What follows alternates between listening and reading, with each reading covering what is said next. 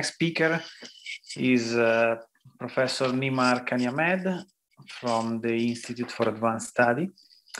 Nima. Can you guys all hear me okay? Yes, yes. All right, wonderful. All right, well, it's really an enormous honor to speak at this wonderful occasion here today. The organizers tasked me to talk about two aspects of Steve's incredible body of work on two different aspects on gravity as an effective field theory and the cosmological constant. These are two different topics, but I was, in any case, most delighted with my charge since these do represent aspects of Weinberg's work which have had the biggest impact on the arc of my own research over the past 20 years. As we all know, Weinberg loved to ask simple and deep questions, perhaps prime amongst them, why is nature described by quantum field theory? And he was also a great unifier. He famously disliked the Einsteinian view of gravity as curvature of space-time, feeling that it gave gravity too privileged a position relative to the other interactions as giving the arena in which everything takes place, and feeling that this erected an artificial barrier towards seeing a deeper unity between gravity and the other interactions. So this led him to a point of view about gravity as an effective field theory, much like other effective field theories describing massless particles of spin 2 in flat space. And this was more generally part of it is very deep, and I imagine for the time, highly unusual reimagining of the foundations of, and even the raison d'etre of quantum field theory itself, asserting the primacy of relativity, quantum mechanics, and the notion of particles as a starting point. So that's where we're going to start the story. So if we ask the question, why quantum field theory, of course, the most obvious textbook answer, I imagine, from the middle part of the century would have been because we see classical field theories in nature and we should quantize them. But Weinberg was dissatisfied with this. And he promulgated a point of view, especially in his field theory books, which is that quantum fields offer the most useful formalism to describe fundamentally particles that have local interactions satisfying, as we've discussed already, cluster decomposition and so on. And this has a much stronger feeling of inevitability about it. Whatever the underlying theory of the world is, so long as it has relativity and quantum mechanics at low enough energies, long enough distances, it's guaranteed to be described by a quantum field theory. But it's a notion of particle that is primary here. We're trying to describe consistently the interactions of particles, and local fields are a convenient tool for doing that. So as Weinberg does, and really going back to Wigner, we begin with the very simple question, what is a particle? And most abstractly, a particle is a unitary irrep of the Poincare group. The intuitive idea of a particle, like an electron here being the same as the electron there and in other places, and rotated, the spins rotated in different ways and moving at different velocities, the fact that we give them all the same name, electron, is a reflection of the space-time symmetries. So we have the space-time symmetries that have to be implemented in a unitary way on a Hilbert space because of quantum mechanics. And so you can imagine that a particle, just by diagonalizing translations, is characterized by giving some energy and momentum, satisfying the on-shell mass condition. And it can have some other labels too, sigma. And we can start from some reference momentum and define all other reference momenta by some canonical boost that takes us from K to P. And we can use the unitary representation of that special boost to define what I mean by the other labels that the particle might have other than its momenta. But once you do that, you're stuck. And if you take a general unitary transformation corresponding to a general Lorentz transformation on a general state, you will mix these indices up with each other in general, and they will transform under not the Lorentz group, but the action of the Lorentz group, and is intuitively clear where corresponds to those Lorentz transformations that leave the momentum of the particle invariant. Okay, and those are what correspond to the additional degrees of freedom, the spin degrees of freedom, which transform not under Lorentz transformations, but under the little group, Wigner's little group of the Lorentz transformations. So now, So that's what particles are. Now we imagine that we have some particles interaction, some in states with particles, out states of particles, and here is the logic that that leads us to fields. We begin by just trying to label all of the states of various particles. We define raising and lowering operators. This just defines them as ways of simply characterizing operators in this Hilbert space. Now, crucially, we want to build some interaction Hamiltonian so that the scattering processes involving these elementary particles satisfy the very minimal notion of locality that goes into cluster decomposition, which very precisely said that if I look at the connected part of the scattering amplitude for a bunch of particles, there should only be one overall delta function for momentum conservation. I shouldn't have two different pieces of delta function for momentum conservation, which would products of two different pieces that would tell us that what's going on here is not uncorrelated with what's going on arbitrarily far away. And in order to do that, you have to build the interaction Hamiltonian as an integral over something local over space of some Hamiltonian density. And in order for these things to transform nicely under the symmetries, translations, and so on, we should build functions of position. These fields, phi plus or minus out of a position that I make from taking linear combinations of the A's and the A daggers. So that's why fields are useful for describing the local interactions of particles. And this much has nothing to do with the Lorentz invariance. Finally, with Lorentz invariance, in order for time evolution in one frame to actually give us the same answer for the S matrix as doing things in any different frame, we have to have the time orderings and the definition of the perturbative expansion of the S matrix don't matter, which forces that the Hamiltonian density should commute with itself outside the light cone, which in turn tells you that the Hamiltonian density has to be built out of those particular combinations of phi plus and phi minus that we normally identify as relativistic quantum fields, giving us a notion of antiparticles, spin statistics, and so on. All right, so that's the sort of rough logic. We're trying to describe the local interactions of particles, and we use fields as the convenient way of doing it. Now, the moment we have particles with spin, life gets a little bit more interesting because the amplitude itself only has little group indices. The amplitude does not transform like a Lorentz tensor. If you do a Lorentz transformation of the momenta, you have to pick up a little group transformation on the little group indices. What we, however, compute with fields are things that are Lorentz tensors. So here's an example of what we do with spin 1 fields, for example. So in order to go from one to the other, we also have to have polarization vectors, which are objects that sort of convert between Lorentz and little group indices. And we can think of, again, intuitively as putting the fields that we see on the right-hand side on shell to get the actual amplitudes of the particles on the left-hand side. And this is all well and good, except for the very well-known, but also very important and dramatic difference between massless and massive particles. The degrees of freedom for massless and massive particles, the structure of the little group for massless and massive particles with spin. The massive little group in d space-time dimensions is just d minus 1 dimensional rotations, but the massless little group is d minus 2 dimensional rotations. That's the intuitive fact that a spin 1 particle, for example, a massive W, no matter how it's moving, you can go to a frame where it's at rest and you can tilt your head and see it spin in all 3 different possible ways. And a general spin S particle is 2s plus 1 degrees of freedom, but you can't do that with a massless particle. You can't catch up with it. And so all we can talk about, the only spin degrees of freedom that it has is helicity, the spin in the direction of motion. So really fundamentally only 1 degree of freedom is forced on you for a massless particle with spin. If you have a parity, even in some approximation, it's 2 because you should be able to see it both helicities. So this dramatic difference between the number of degrees of freedom of massless and massive is an extra challenge to the field description. And we can see that very simply in the structure of the polarization vectors. If we start with spin 1, for example, epsilon mu, of course, is 4 degrees of freedom. If I want to describe this 3 degrees of freedom of massive spin 1, I can do that by imposing epsilon dot p equals 0. That gives me 3 degrees of freedom. That's good.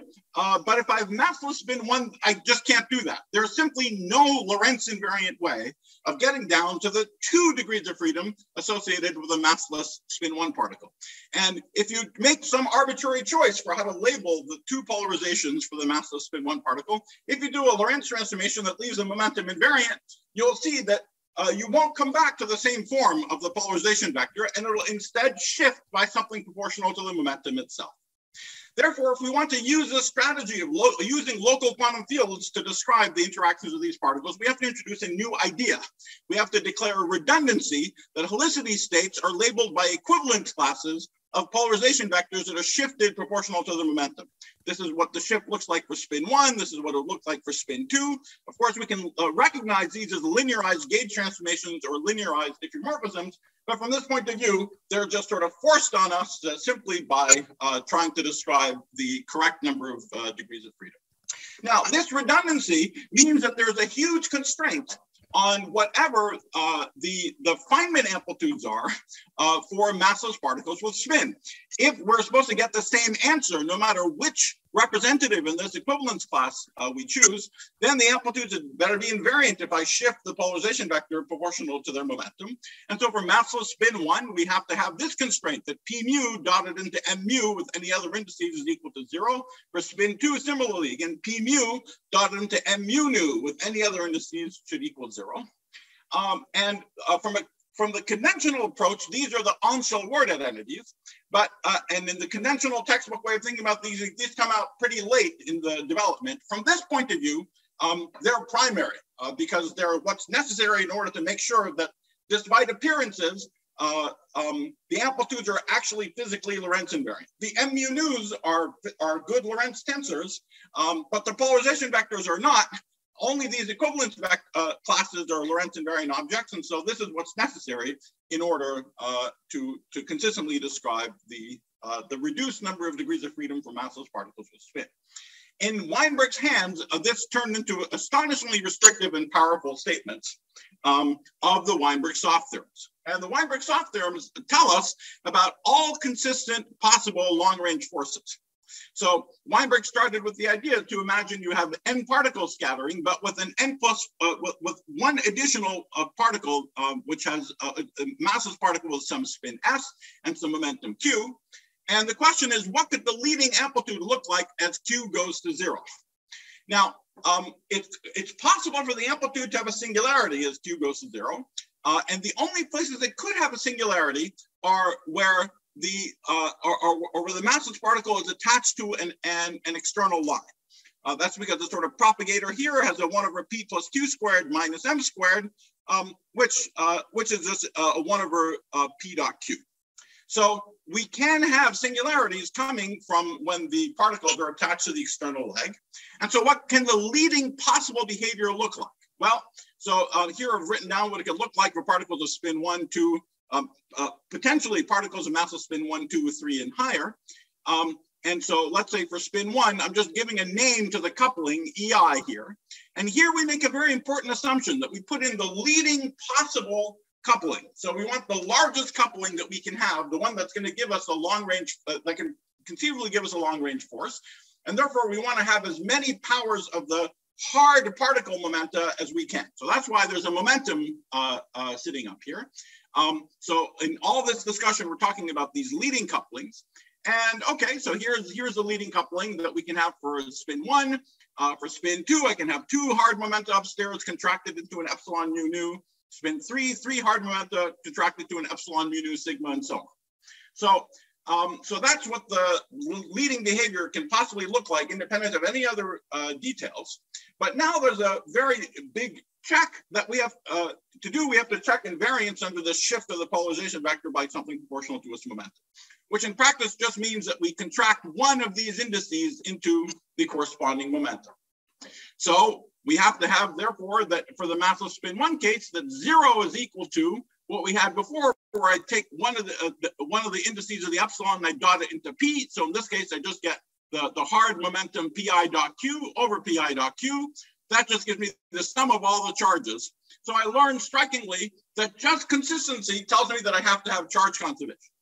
Massless spin 2 is the most interesting case Now, if I have the couplings of the massless spin 2 particle, the various couplings are kappa I.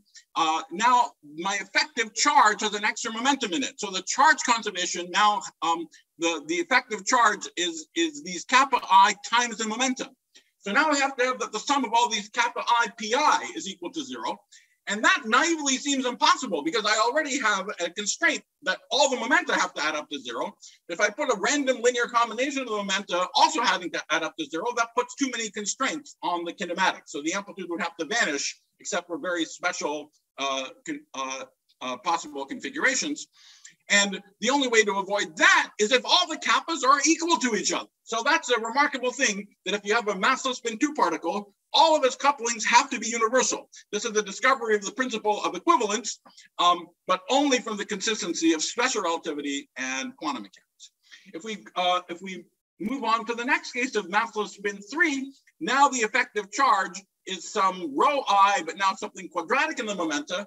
And now it is impossible beyond 1 + 1 dimensions. In 1 + 1 dimensions, of course, something very special happens because the particles are just invert their momenta. The kinematics is so degenerate.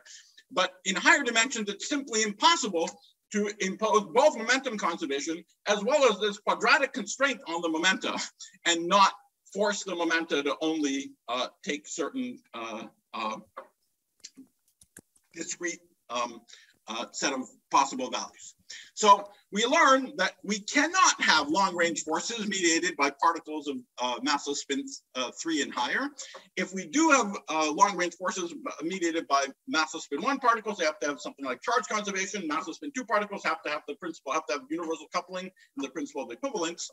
And you can follow on from this logic by looking at the huge constraint imposed by these on-shell word identities to show that the only way that you can make objects that satisfy those on-shell word identities is to have them come from underlying Lagrangians that have nonlinear, general nonlinear Yang-Mills symmetries, the general nonlinear diffs, all forced on you by simply requiring these linearized gauge symmetries and the linearized diffs associated with the on-shell word identities. Okay, so, all right, so and I should say that, as Edward also mentioned, in recent years, the Weinberg-Soft theorem, just in 4 dimensions especially, have been interpreted as associated with infinitely many symmetries on the in thinking about amplitude that's associated with points on the celestial sphere, the 2-dimensional surface that any observer would see on the sort of night sky looking around. Now, that's a sort of a review of Weinberg's way of thinking about these things. But I can't resist saying a little bit. I'll just flash through this quickly just to give an impression, because it's directly inspired by the sort of Weinbergian way of thinking. But I want to tell you something about the sort of modern on-shell way of understanding these things, directly thinking about on-shell amplitudes. And this entire program is really directly inspired by Weinberg to focus on on-shell amplitudes, crucially with the correct little group transformation properties. But there's a very fateful early departure, which is to not transition to thinking about local quantum fields. So you don't talk about local quantum fields. You don't ever see a polarization vector. You don't ever see these gauge redundancies. The space-time symmetries are made manifest at the outset. The correct little group transformation properties in particular are made manifest at the outset. But of course, the price in this program is that you have to manually check that the objects that you're writing down are consistent with locality and unitarity. And I just want to at least give the sort of logical structure of how this way of thinking works. To begin with, you introduce a set of variables that manifest the action of the symmetries as transparently as possible. For example, in 4 dimensions, we can go from a 4 vector to the 2x2 matrix by dotting into Pauli matrices in the usual way. And if the particle is massless, this 2x2 matrix is vanishing determinant, so it's rank 1. So we can write P alpha alpha dot as an outer product of 2 2-dimensional vectors, lambda alpha and lambda tilde alpha dot. Often this is sort of just presented as a kind of a cool trick for introducing these spinor helicity variables, but it's not a trick. the point is that it's these objects that transform properly under the Lorentz and little group, because there's an obvious invariance here under rescaling lambda and lambda tilde by opposite factors, which leaves the momentum invariance. And this is precisely the action of the little group. So that if you give me an object, if I have a particle of helicity h, it means that if you give me an amplitude, if you give me a function of lambda and lambda tilde, it has to have a particular scaling if you rescale lambda and lambda tilde oppositely, given by its helicity. And that's it. Once you do that, you have something that manifestly has the correct little group and Lorentz transformation properties with no need for redundancy in polarization vectors. Okay, so that's the conceptually important thing about the spin helicity variables. And then you can go on from there. I won't go through this in detail. Maybe the most two important things to say is that first, the kinematics of three particle scattering is so constrained that you can completely determine the three particle amplitudes up to the overall strength of the interaction just by symmetries. Okay, so three particle amplitudes are entirely determined by asymmetries. This lets you discover various fascinating things. For example, the leading three particle amplitude, for let's say you have all particles with spin curly s, the leading three particle amplitudes have two of them with minus helicity and one of them with plus helicity, or the other way around. There's a subleading one where all of them have a negative helicity or all of them have positive helicity. Those in a conventional language would correspond to higher dimension operators, but the leading ones that that we would associate with the two derivative theories from the conventional language are ones with minus, minus, plus, and the other way around. And so there are these extremely simple expressions that, amongst other things, for example, tells you that the three particle amplitude for gravity is the square of the three particle amplitude for Yang-Mills. This is a totally unobvious fact from staring at the Lagrangians for GR or Yang-Mills. And there's another amusing feature that these three particle amplitudes appear to have sort of poles in them. If the spin is bigger than zero, they have these kind of objects downstairs. That's important because now the three particle amplitudes are completely determined by symmetries, but now there's a consistency check for four particle scattering, which is that the four particle amplitudes, any ansatz you have for the four particle amplitudes, it has to have poles in a particular spot. In sum of two momenta can go on shell, interpreted as producing the on-shell intermediate particle. And in the neighborhood of that pole, the residue on that pole has to be interpreted as the amplitude for producing the intermediate state from the initial state that then goes out to the final state and produces the friend on the other side. So this is a very simple mathematical requirement on the four particle amplitude. Easiest to implement if we imagine we have a weak coupling, so we're working at something at tree level. And so, but we see very directly the physics of locality that tells us where the poles are, unitarity that tells us that the four particle amplitude has to factorize on the poles in a consistent way. And now, because the three particle amplitudes are completely determined by symmetries up to the coupling constants from before, this is just a well-posed mathematical problem. So for instance, if you compute you imagine you have particles of all particles of spin s, and I just compute what the residue would be in the S channel by just taking the product of these three particle amplitudes up to some overall factors that just take care of the correct weights. You see this interesting feature that it looks like 1 over t to the power of the spin of the particle. So it's not obvious that this could make sense. If we have spin 0, then this factor isn't there. All these residues are just equal to g squared. And so there's trivial to build a four particle amplitude that has the correct factorization property. You just multiply this residue by 1 over s plus 1 over t plus 1 over u. But it's not obviously that it's consistent if you go to higher spin. So for instance, if I take a single particle of spin 1, then by the structure of this residue, the most general four particle amplitude that I could have can look like this. And I can demand that I match the residues in the S and the T and the U channel, and that just puts these simple restrictions on these coefficients A, B, and C. All these differences have to equal 1, and that's clearly inconsistent because if I add all the left-hand sides up, I get 0 equals 3. Okay, so that's not possible. What I can do is have many massless spin 1 particles, and I have the same structure here, but if there is a number of them, A, B, and C, I'm just going to call the strength of this interaction FABC. And now exactly the same conditions turn into these ones. And now these 3 equations can have a consistent set of solutions, only if when I add them all up on the left, I get 0. On the right, I'm forced that these F's have to satisfy the Jacobi identity.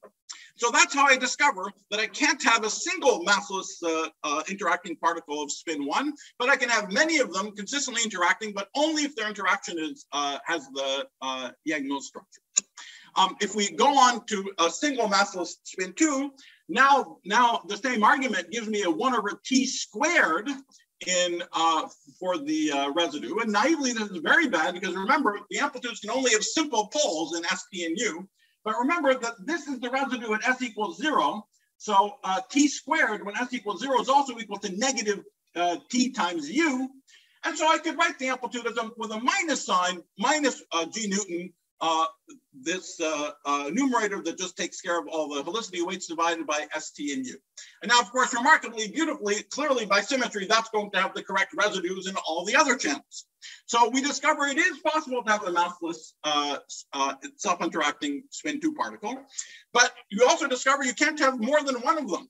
You can only have one of them, or if you have more than one, they have to be mutually non-interacting. And if we go on to higher spins in this way, t cubed and so on, there's clearly no way of rescuing that. There's no way of interpreting that as a simple pole in any way. So that's just giving you a flavor of the kind of argument, but it turns into a completely well-posed mathematical problem to just work out the consistent possible couplings of the 3 particle amplitudes. And you can really very directly from this simple 4 particle consistency check deduce this fact that relativity and quantum mechanics tells you that if you have massless particles with spin, then their leading interactions are only consistent for theories of spin 0, 1/2, 1, 3/2, and 2. And that if you do have the massless spin 2 with the leading interactions, and it's unique, and it has to be described by GR, you can have up to 8 of the massless spin 3/2 guys, and that's a structure of supergravity. You can have the massless spin 1 guys that's forced to have the Yang-Mills structure. And all these things are simply forced on you by the consistency of relativity and quantum mechanics. So this is very much in the vein of the Weinbergian sort of inevitability, and is the more modern way of talking about the same things from a very similar starting point, but making a larger departure from the standard formalism very early on by just simply refusing to talk about local quantum fields. Let me just make a couple of other comments about gravity as an effective theory. Of course, gravity is famously non-normalizable, but that's one of the points of view about effective field theories that we can sensibly talk about it in the energy expansion. And as Howard emphasized, that means that even in a non-normalizable theory, the non-analytic quantum logarithms are calculable. So we can talk, for instance, about a graviton loop correction to a 2-point function that might look like just by units G Newton times p to the 4th with some constant a plus b log p squared plus ... The a piece, which is not, the a piece is totally unknown UV physics, but the part proportional to the logarithm, the b is completely calculable in the low energy theory. And the position space avatar of this is that if we look at the shift in, for example, the potential that we would get from such a correction, the piece proportional to A would just give me a contact term, just a delta cubed of R, while the piece proportional to B would still be tiny, but it would be a power law. It would go like L Planck squared over R cubed. It's a tiny but calculable long distance effect. Similarly, I can, for example, talk about photon-photon scattering mediated with gravitons in the middle. And this is a totally calculable quantum gravity computation. Okay? All these pieces with logs are calculable. Exactly what I mean by this cutoff, those pieces are not calculable, and those would add up to one of these contact terms that I can't calculate. It's coming from a higher dimension operator in the standard effective field theory language, but all the coefficients of the logs are calculable. So these are examples of calculable quantum gravity corrections. Of course, gravity is special. So having said all this, gravity is special. There are many ways in which gravity is special. There are some very important qualitative ones. For example, we know that if we talk about extremely high energy scattering in gravity, we eventually make black holes. And when the energies get parametrically larger than m Planck, the center of mass energy gets parametrically larger than m Planck, the black holes that we make grow in size. They get bigger and bigger. Similarly, there are entropy bounds that tell us that the maximum entropy in a region of space scales like the area in Planck units versus what we'd expect from a local quantum field theory, which is a volume in the units of some ultraviolet color. Other structural things, there are no precise local observables in a theory that has quantum mechanics and gravity. A very precise notion of how different gravity is that while we can imagine all sorts of other effective field theories are actually the low energy limit of some underlying quantum field theory, a graviton in d dimensions cannot be a composite particle from some kind of local quantum field theory dynamics in d dimensions. This is the Weinberg-Witten theorem. And actually, we saw an on-shell avatar of this a moment ago when I said that you can't have multiple massless spin-2 particles interacting with each other. If you could have some underlying four-dimensional theory that produces a massless spin-2 particle at low energies, then you could also weakly couple that underlying theory to gravity, and that would give you a theory of multiple interacting massless spin-2 particles, which we know we're not allowed to have. Okay, so all these things make gravity special. And like all great no-go theorems, the Weinberg-Witten theorem has a very famous and important counterexample, which is that we've discovered that the graviton in d+1 dimensions can be a composite particle from local quantum field theory dynamics in d dimensions in the gauge gravity duality between field theory in d dimensions and theory of gravity or strings, etc., in anti-de Sitter space in one higher dimension. All right, so let me now, for the last 10 minutes of my talk, turn to the issue of the cosmological constant. As we all know, and as Weinberg well appreciated, the cosmological constant is a sort of a crushing weight on the notions of naturalness that have that drove a lot of thinking in particle physics for many decades. And one of the first things that Weinberg did in this business is to actually show how much of a crushing weight it was by giving some very simple no-go arguments for why there can't be easy dynamical adjustment mechanisms to explain the smallness of the cosmological constant. So, for example, you might look for some theory that has gravity and a bunch of other fields. You're looking for a vacuum solution, so you're looking for a flat space vacuum solution. So you're looking for a solution where G mu nu is a constant in space. The other fields are a constant in space.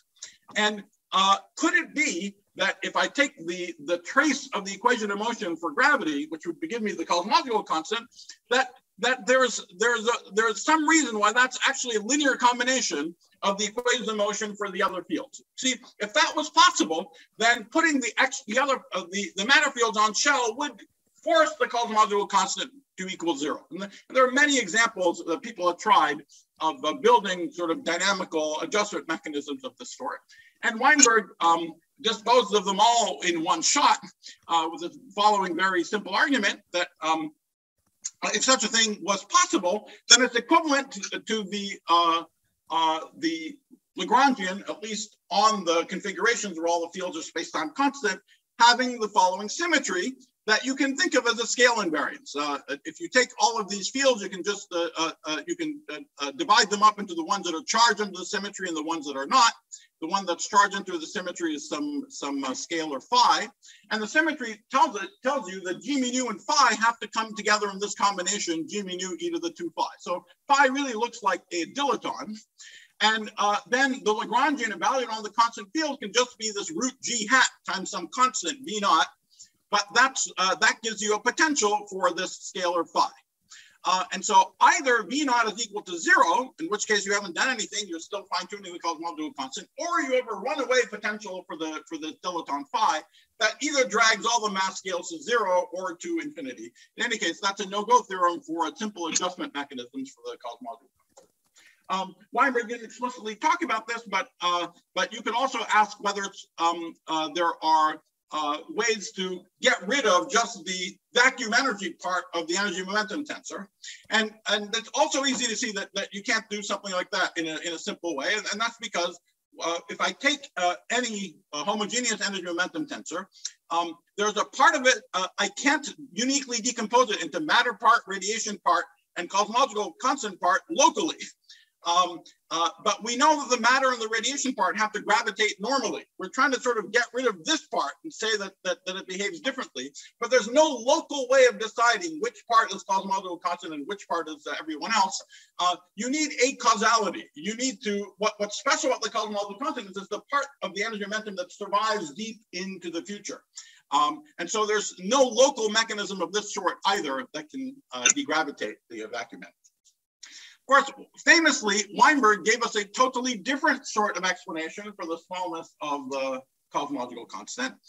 And in Weinberg's anthropic argument, you imagine what the universe would look like if we did nothing, kept everything fixed, but we made the cosmological constant more natural. By making it more natural, making it a lot more positive or a lot more negative.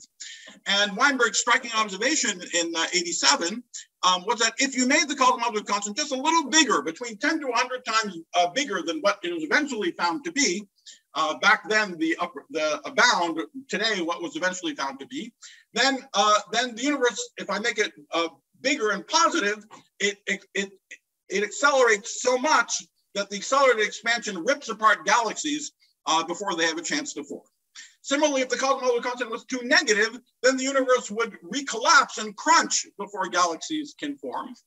And so if you imagine that all possible values of the cosmological constant are somehow sampled in some way, then it's not surprising that we should find ourselves in the places of the universe that's either empty or dead. And this argument, Weinberg phrased it as a way of ruling out anthropic reasoning, but it did correctly predict a non-zero value of the cosmological constant, not far from where it was eventually found. I want to say that this argument actually tells us more. First, it predicts, in addition to just the size of the cosmological constant, it sort of makes a parametric prediction that that you could imagine verifying at any point in the history of the universe, that if you look at how the matter, radiation, and cosmological constants scale with time, there should be an epoch where these three lines meet each other.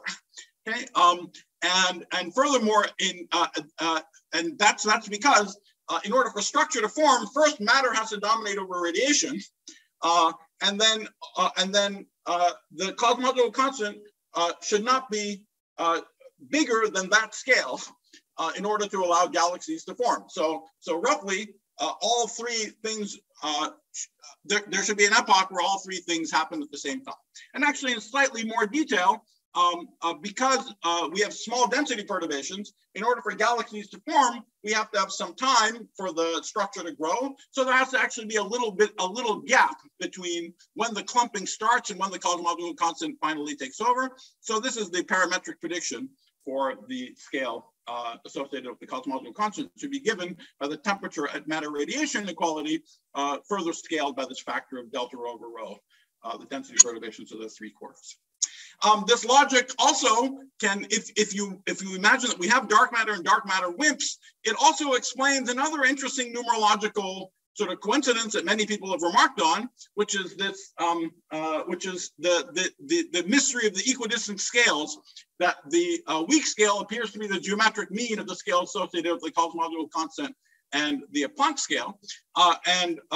The reason for this is that if we have dark matter as a thermal relic, by the usual Friesel calculation, again, going back to Weinberg, we can estimate what the temperature at matter radiation equality is given simply by 1 over the annihilation cross-section for dark matter in Planck units. And so that's something like m dark matter squared over some alpha squared associated with the annihilation, some weak coupling factors alpha squared m Planck. So Weinberg tells us that we have to have the scale of the cosmological constant set by matter radiation. Matter radiation is given by this formula, so it's roughly m dark matter squared over m Planck. And if we imagine that dark matter is given by WIMPs, particles actually near the weak scale, then we would get, we would understand why the scale of the cosmological constant is related to the weak scale and the Planck scale in this geometric mean way. Now, there is some theoretical support to this picture. which, of course, famously people polemically debated a great deal in the early 2000s. One is that string theory is a prime example of what a unique underlying theory could look like, but which has an enormous landscape of, let's call it 10 to the thousands of metastable non-supersymmetric vacuum. And just to sort of push the point and decouple it from the complications of string theory, there's a toy model for what's going on. Imagine the Lagrangian, the world is unique, but really unique, but it's the standard model plus n scalar fields and n decoupled scalar fields. Each one of them has a potential that looks like this, but all the potentials are a little bit different. So the Lagrangian is unique. We have, let's say, 1,000 scalars. It's not so many. We already have 100 degrees of freedom in the standard model. But the point is that even though the Lagrangian is unique, we'll have 2 to the n different possible values of the energy, depending on which minimum the scalar finds itself in for each one of these different guys. And so simply statistically, there's going to be one of them within 2 to the minus n, the ultraviolet scale of the theory of the origin. Okay, so that's an example of how we can get, even with a unique theory, a huge number of different, an exponentially large number of different possible metastable vacua, enough to sort of finally scan all the many different possible values of the cosmological constant. And the second piece of theoretical support is from cosmology that eternal inflation gives a plausible mechanism for populating the landscape. Now, of course, it's suspicious that we would be invoking the presence of all these vacua out there beyond our cosmological horizon in order to explain something about what we see inside our cosmological horizon, and especially ironic that to try to explain the tiny size of our observed vacuum energy, we would be talking about things that are outside our cosmological horizon that are literally made impossible to see by that very acceleration whose tininess we're trying to explain by invoking them. But so that's suspicious, but on the other hand, it could be like that we're on the inside of a black hole. After all, being inside this accelerating universe is a little bit like being on the inside of a black hole. And so could it be the things that we naively think are there outside the black hole are encoded in some scrambled way in physics that we can in principle access inside? So that's something like that is expected to be the case to resolve the black hole information paradox. So maybe there's maybe something like that would make sense in cosmology as well. Let's just say that it's not obvious either way whether this is garbage or not to talk about all these vacua outside in order to try to explain something inside. I also want to stress, though, that there's an aspect of this physics that is not metaphysics. If we go back to this toy example of n scalars, imagine that was the actual model. Those scalars can, in principle, be seen by experiments in our universe. So you could, in principle, with a high enough energy accelerator, make all these scalars, confirm that the potential looks like this. You could even build bubbles of the other vacua, small bubbles of the other vacua, in principle, verify the couplings vary by shooting things into these bubbles and seeing them come out. So this part is not metaphysics. It's in principle possible from measurements in one universe to conclude that your theory is such that it gives you an exponentially large number of metastable vacua. And if we saw something like that, it would clearly change our thinking about naturalness problems. The part that we don't know how to make sense of is the sense in which these states are or aren't out there somewhere beyond our cosmological group. All right. Now, but we're unlikely to do this anytime soon, obviously, have big enough accelerators that could see all of these different, to produce all these other states and make these bubbles of the other vacuum and so on. So I think that what we can do is think if this way of thinking could impact any other aspect of our thoughts about high energy physics. And there's the obvious question going back, and the obvious suggestion going back to very nice arguments of Donahue and others.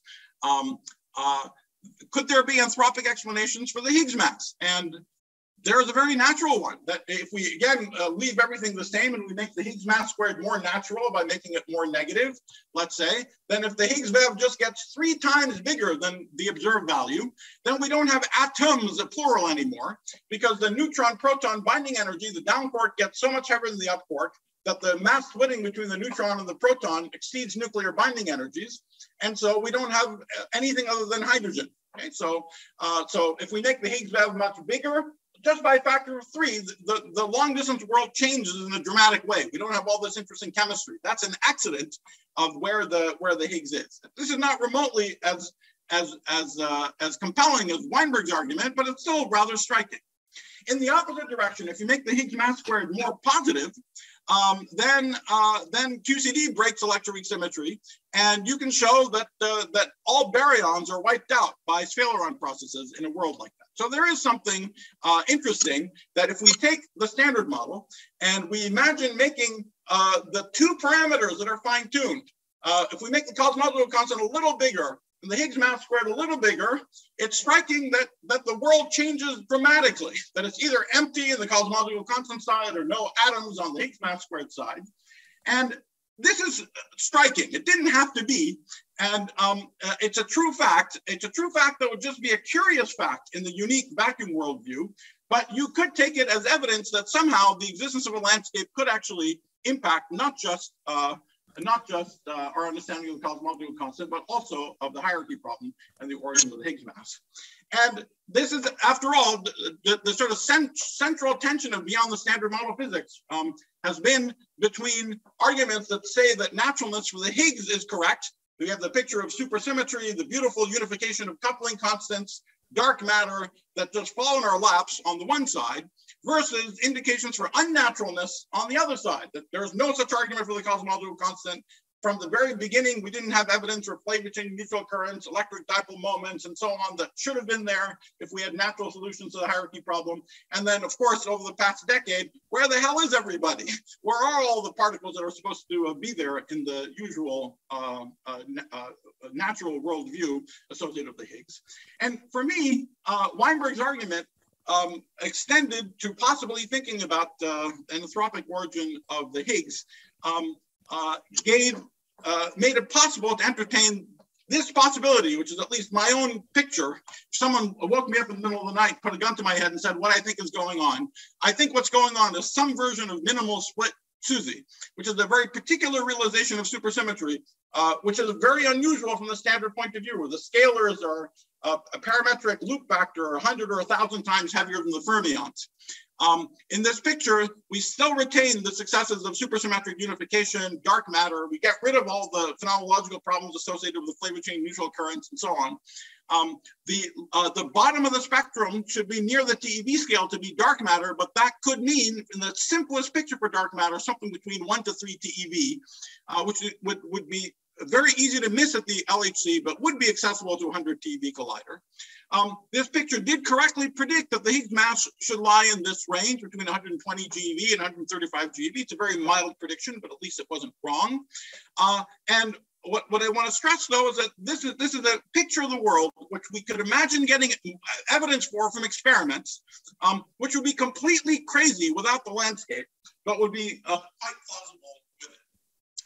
All right, so that's all I wanted to say. I just wanted to end by saying that I was going to put that Weinberg was my hero and ideal in theoretical physics, but he really continues to be my hero and ideal in theoretical physics.